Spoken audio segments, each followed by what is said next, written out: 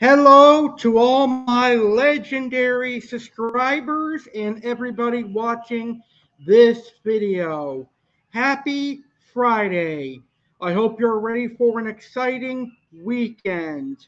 Welcome to the newest episode of Keeping It Real with me, Alex Cardinale. Today's topic is going to be a bit of a head scratcher, but it's going to be a topic that really gets you thinking long and hard about your current position at the place that you work if you've experienced what I've experienced. And I'm going to talk about that in just a minute here.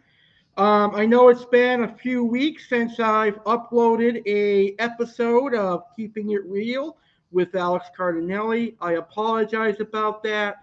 I'm going to try to do my best to make sure that every Friday an episode of Keeping It Real with Alex Cardinale gets released. So before we get to this week's topic, I would like to wish a congratulations to the Los Angeles Rams for winning Super Bowl 56. Now, I personally was pulling for the Cincinnati Bengals to win Super Bowl 56, but at the end of the game, the Rams were the ones to hold down Super Bowl 56 and get the victory. So, for the first time in NFL history, back to back home teams playing in their home stadium in the Super Bowl were victorious. But I am proud to say that the Tampa Bay Buccaneers will go down as the first home team to win at their home stadium in the Super Bowl. Having said that, let's get right to our topic.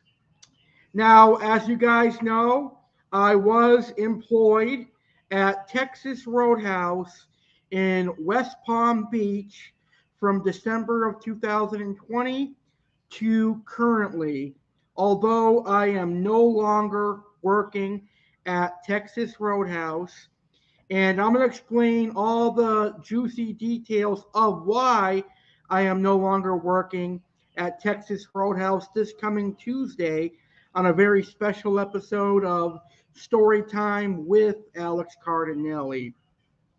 Now, today's topic is going to be about whether or not there really is such a thing as a bad employee or if it really is bad management.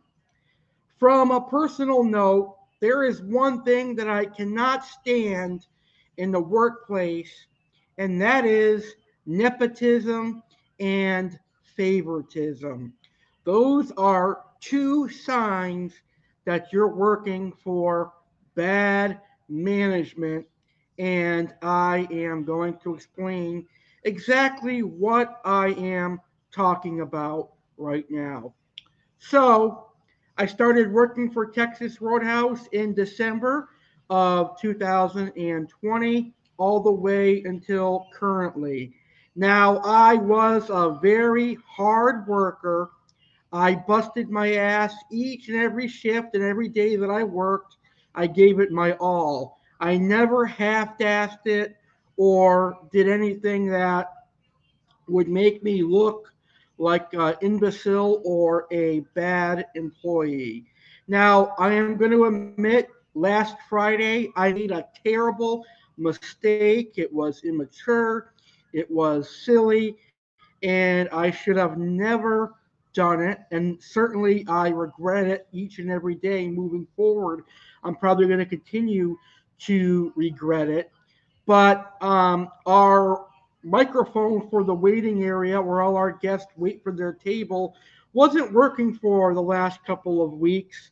So I thought it would not work, but I ended up getting on the microphone and I said Texas Roadhouse is now closed, which looking back now was a very, very bad mistake because a lot of guests ended up leaving, I guess, and it made Texas Roadhouse look bad. So for that, I accept my responsibility in that.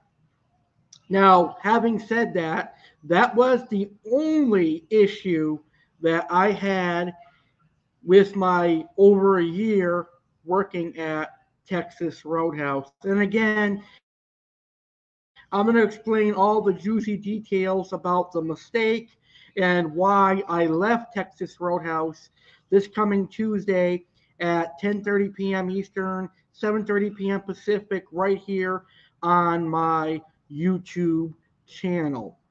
So, from December 2020 to about June of 2021, we would not be having this conversation because for those 6 months, I loved my job.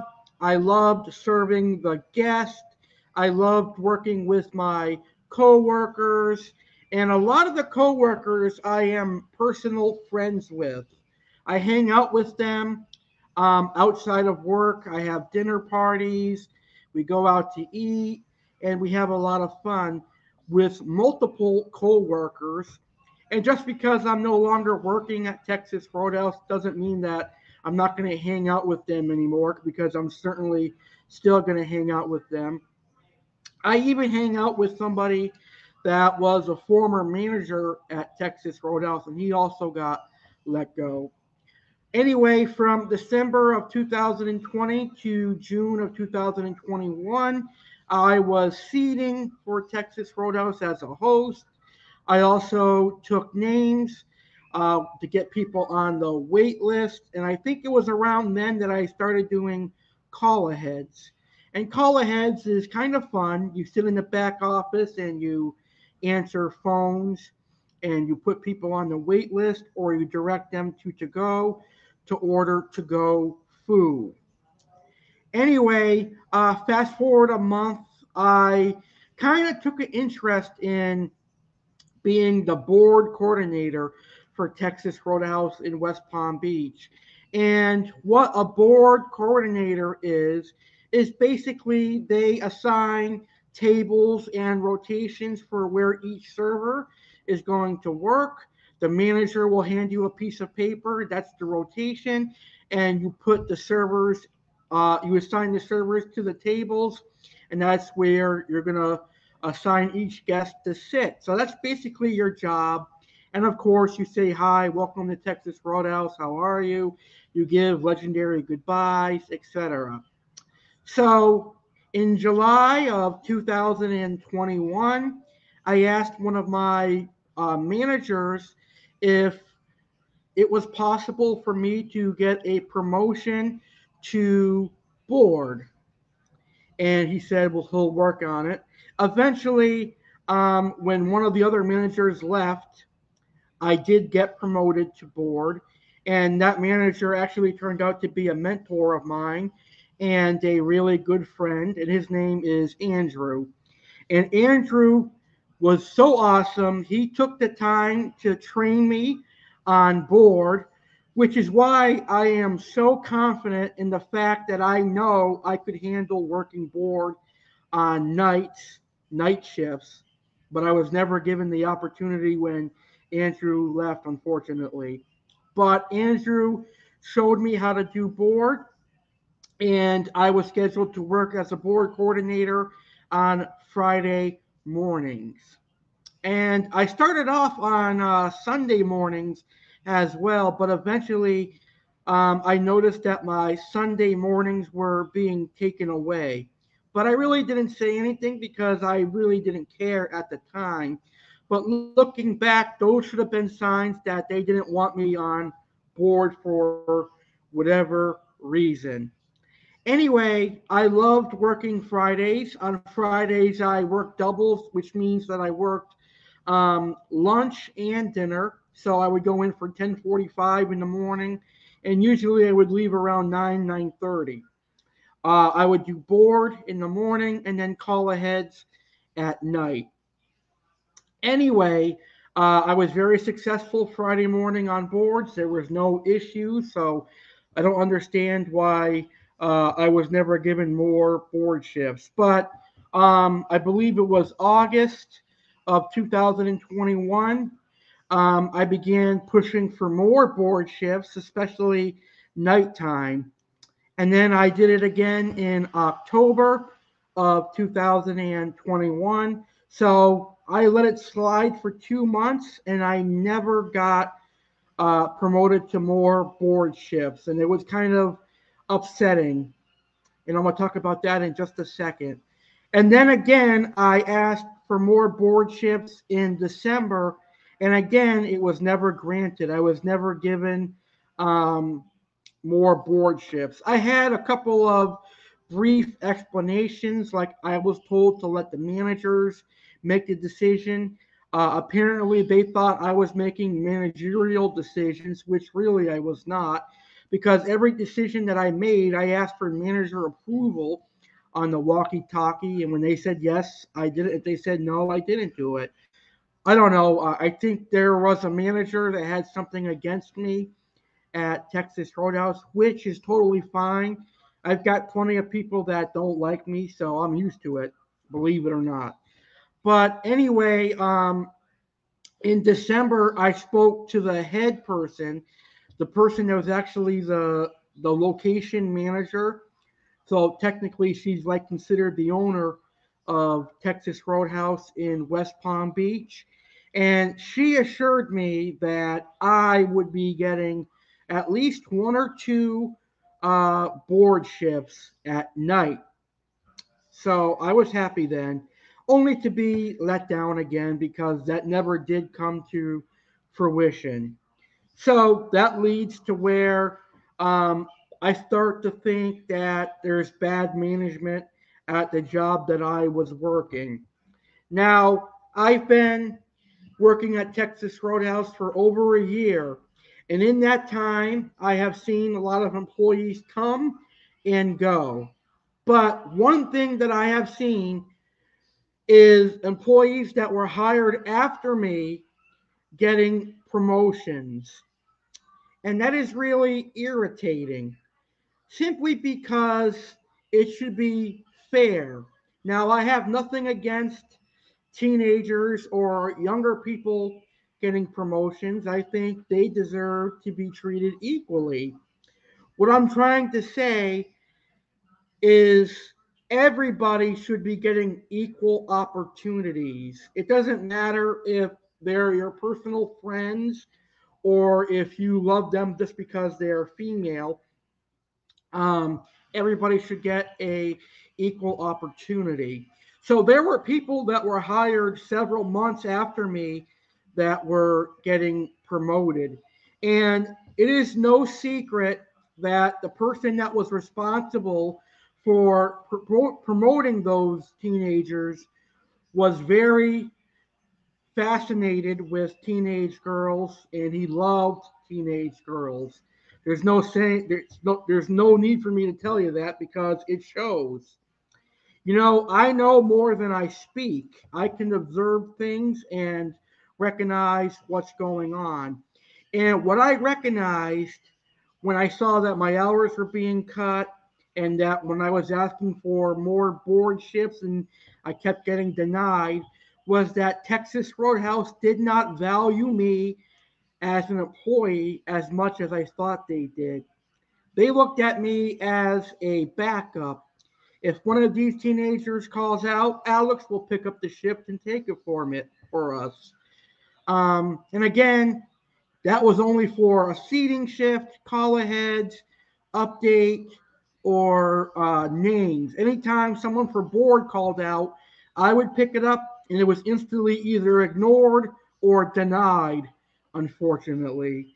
So I don't know the reason behind that, but it was very, very frustrating. And I'm one that is going to express my concerns and my opinions vocally. I used to be very quiet, but now if I see something and it's against me and I don't believe in it, I'm going to let you know, which is the purpose of today's video. So, it goes without saying that nepotism and favoritism is terrible in the restaurant industry. This is not my first rodeo working in the restaurant industry, and it certainly will not be my last. Now, granted, Texas Roadhouse was my first front of the house position and my first time working as a host. And I know certain restaurants have their own way in limbo of doing stuff, but all the other restaurants that I worked at, everybody was treated fairly. Nobody was above anybody. They were all treated with respect, and promotions were actually based on experience and how long the person has been at that restaurant. It certainly was not because of friendship or the employee threatening to quit or any of that stuff. It was based on work experience and how long the employee has been at the restaurant and what they bring to the restaurant. So, what I'm saying is, if you're in a restaurant or any job like mine and you've asked for promotions for several months and you're feeling ignored, then I think you need to do what I did and you need to evaluate what you bring to the company and how the company sees you. I think Texas Roadhouse in West Palm Beach saw me as like the backup guy. Anytime a teenager calls out, they can rely on me. And not that that's a bad thing. Um, if I had like another job, that would have been great. But this was mainly my only source of income. And it was kind of like a slap in the face to me, if you ask my personal opinion. I could have used at least 3 or 4 days a week. Instead, I just got Fridays and Saturdays and sometimes Sundays. I could have easily worked Mondays, Wednesdays, Fridays, Saturdays, and Sundays. But that's the past. I cannot change that. So, if you're ever questioning yourself, saying, am I a bad employee? You need to look at some of the situations involved in your job. How many days are they scheduling you? Are they ignoring your request for promotions? Are they ignoring your request for more hours? Are you noticing newer employees being promoted? Are you noticing favoritism? If you are, then the best thing to do is to start looking for a new job and quit. Now, if you continue to see favoritism and people getting promoted that are hired after you and perhaps that are not qualified for their job, one of the best things you could do is contact human resources for your company because I guarantee you they will look into it. So, is there such thing as a bad employee?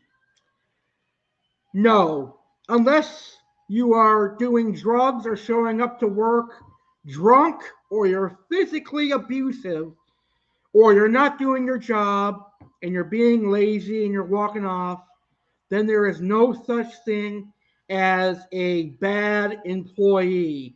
There is only bad management.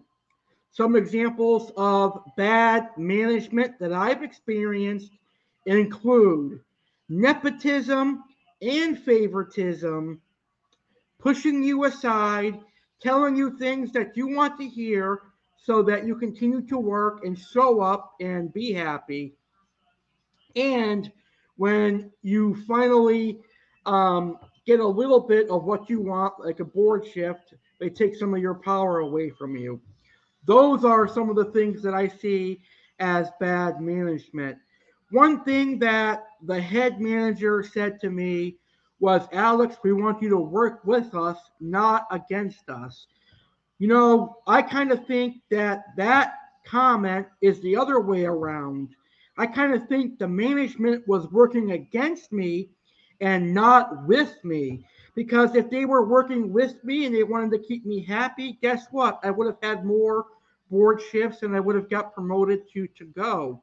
I certainly would have been a valuable asset for to go in Texas Roadhouse, West Palm Beach. But you know what? Maybe it's for the best that I'm no longer working there because I think if I stayed, I would have lost my shit and something would have happened. Maybe I would have snapped on a manager or something. So who knows? But like I said, I know more than I speak. You've got to be careful for the people that stay silent. I saw what was going on. I saw the favoritism. I saw the promotions. I saw all that stuff. And each and every day I showed up there, it was in the back of my mind. I was like, who do I got to sleep with to get a promotion? Who do I got to have sex with to get a promotion? Or any of that stuff. As corny and disrespectful as it sounds, it really does creep in your mind. Is that really what it takes to get ahead? All right, so I want to thank you guys for watching this video. Like I said, Tuesday at 10:30 p.m. Eastern, 7:30 p.m. Pacific. I'm going to explain in detail why I left Texas Roadhouse. I'll talk about if I recommend working at Texas Roadhouse and all of that fun stuff. I really didn't intend for this video to be 22 minutes long, but hey, maybe you enjoyed it. So hit that like button, smash that like button, punch that like button for me, and leave your thoughts in the comments. Have a great Friday and have a great weekend, everybody.